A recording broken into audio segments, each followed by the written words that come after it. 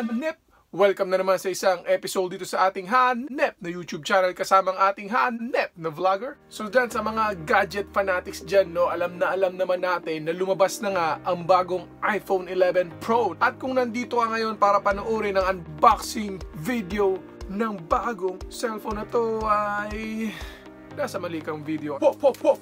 Pero bago ang lahat ay gusto ko munang sabihin sa inyo na nagpapasalamat ako sa mga patuloy na nanonood, susubaybay. Maraming salamat sa inyo. At bago tayo tuluyang pumunta sa pinaka-episode natin is makikilike na lang din yung video natin at huwag mo na rin kalimutang mag-subscribe sa channel natin, lalo na kung hindi ka pa isa sa mga kahanap nating viewers dyan. No? Papunta kami ng aking butihing asawa sa isang sale event dito sa World Trade Center. So anong nangyari, pagpasok namin, syempre pumasok ka, no? Pumasok ka. Tapos nakita mo, ang daming security, no?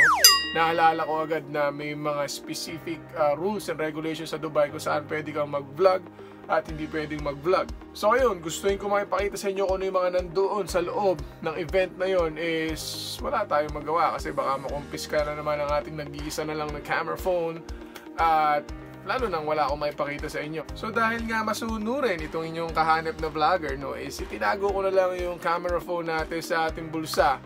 At sinulit ko yung event kasama yung aking asawa kung saan nag-ikot-ikot kami at tinignan namin yung mga pwede naming mabili sa murang halaga. At maswerte naman tayo, no, dahil hindi tayo binigo ng sale event nito. Di gaya ng mga nakaraang mga sale na nangyari dito sa Dubai is konting-konti lang.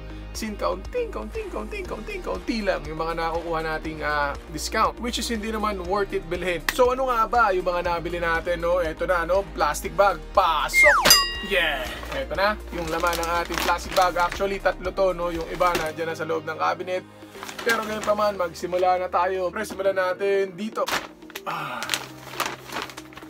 Bali, lagi naman, no, pag nado kami sa mga gantong event, imbis na pang sarili yung inuuna namin, isip agad namin yung mga family namin dun sa Pinas, yung mga kaibigan, yung mga dapat pagbigyan. Pero sa mga puntong to is yung mga pamangkin namin, no, kasi dumadami na, lumalaki na yung aming angkat.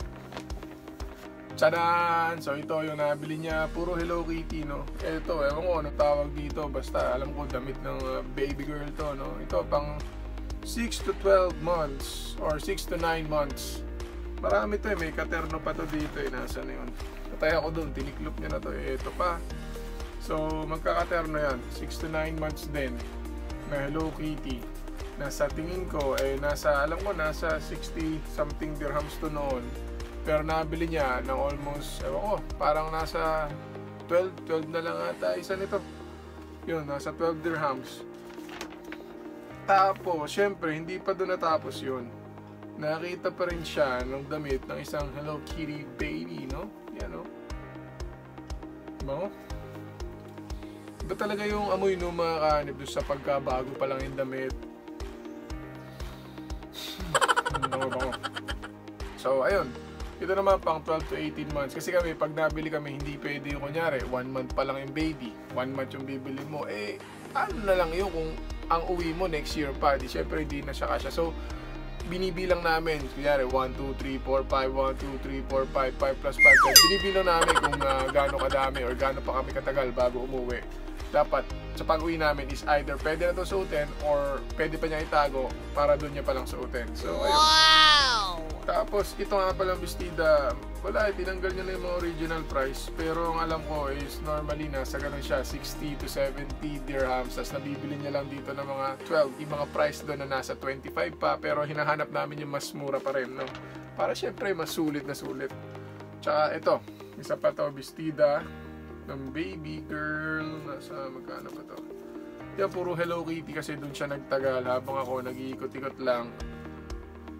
Yun, wala na rin siyang price. Pero alam ko, ganun din yung price niya. Basta nabili niya to ng 12 dirhams each. Tapos, habang nag-iikot-ikot pa kami doon sa tindahan, eh nakakita pa kami ng mga sale. So, eto, yung nakita namin, na ibibigay namin doon sa kapatid ni Chanel, na si Kuya William. So, ito talaga, yung pinaka-boom panalo, no, halos 90%. Yung, kung familiar kayo doon sa brand na Cath Kidston ba yun? Ito naman yung kanya sa mga, tama ba? Oh, Cath Kids pala. Ayun nga, Cath Kidston. So ito naman yung sa mga damit nila. So alam ko, familiar to sa mga para mga accessories, mga bags. So ito, nabili namin 2 to 3 years old kasi by May magto 2 years old na si Kuya William.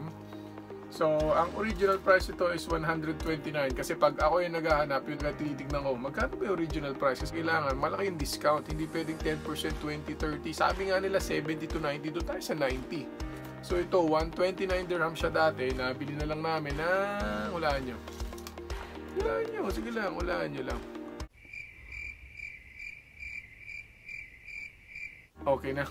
Siyempre, hindi naman tayo magkakaintindihan pero nabili namin to ng 15 dirhams na lang. Biruin mo yun, kahanap no, almost 90%, 88%. Mga ganun, basta, napakalaki ng discount. Apunta naman tayo dito syempre sa para kay Noah, no? So, eto. Nakakita rin kami doon sa Cath Kidston. Ito, maganda siya. Parang ano ba to? Parang March, Little Drummer Boy or something. Ayan, oh, may logo siya dyan, mga kahanap. Tapos, natutupi ito, ayan, oh. Pwede siyang nakaganto, pwede siyang nakaganyan, or pwede mo siyang tupiin para mas lumabas yung iba pa niyang design.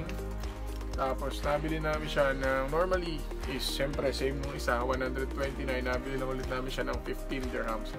Ito naman pang ano to, pang 2 to 3 years old mga kahanip. So binili namin to kasi nga mura siya. Nagpa-pile up, hindi kami panic shopping, panic buying. Ang ginagawa lang namin is talagang pag may cash siya, yung malapit sa edad niya na mura, binibili na namin kasi yung anak namin, biruin mo 10 months lang siya, 10 months ang cash ang damit sa kanya 12 to 18. So ayun, kaya pag bumili kami, medyo lagi kaming napakalaki ng allowance. Kaya ito yung tama lang sa kanya pag uwi namin, 1 to 2 years old. Ito naman may dinosaur logo. Kung may 2 to 3, yun yung bibili namin, kaya lang 1 to 2 na lang daw. Same price, dati siyang magkano yun, same, dating 129. Nabili na lang namin siya ng 15 dirhams. So ayun yung mga nabili namin na pambata doon sa Cath Kidston. Grabe no, napakamura. Sobrang mura ng mga nabibili namin dito kapag may mga sale event. Ang tanging tips ko lang is siyempre kailangan mo siyang hanapin. Hindi naman pwede pagpasok mo nung pagpasok mo is ayun may sale na, tingnan natin, uy 5 dirham. Hindi, bakit mali yung nasabi ni Hanep? Sabi niya ganito lang yung presyo. Siyempre hindi ganun mga Hanep. Ikutin mo yung buong event, tapos yun, dun ka palang makakita ng mga mura. Na aming counter, dala-dala niya yung trolley.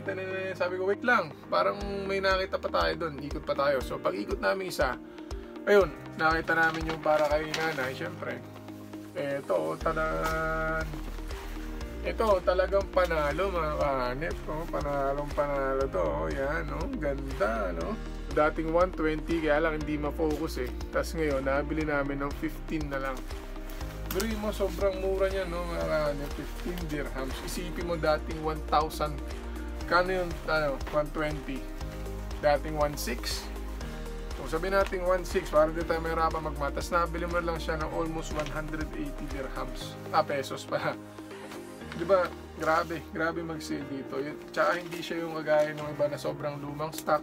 At syempre, meron na din tayong nabili. Hindi ko na siya isa-isain. Nandito na kasi siya. Yan na, sa ating closet. So nakikita nyo, ang dami ko dyan mga long sleeve na bago. Yan, light blue, gray, another gray, and blue.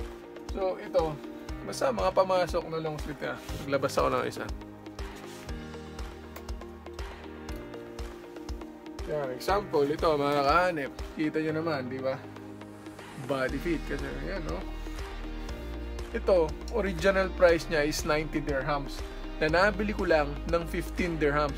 Same lang din dyan, halos pare-pares lang din naman yung nabili ko. Iba-ibang kulay, may light blue, may charcoal, tsaka meron tong parang blue na may design.